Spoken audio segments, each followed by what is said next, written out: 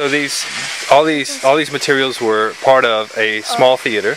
Well, not small, the big theater. The large theater. The large theater. But they were part of the skinny behind the scene. It's part of a stage building.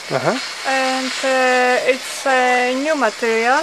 It's a restoration done during the 50s from an architect named Orlando, very famous at that time for his work, who put all these members in broad stage on the columns and the capitals, but later they believed that this restoration was wrong, and I think that there were some problems with the festival and the modern performances in case of their scenery, and they removed them, they put them away, and nowadays they are restudying the fact maybe it was not so wrong after all.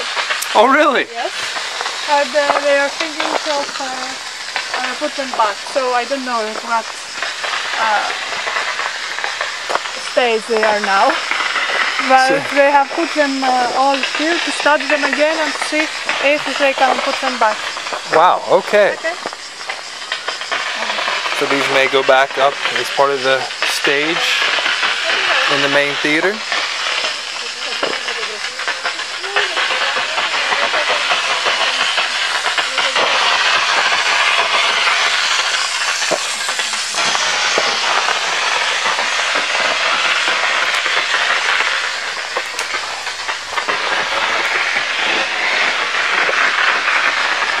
The sound in the background are sprinklers coming on to keep the fire at bay, to wet down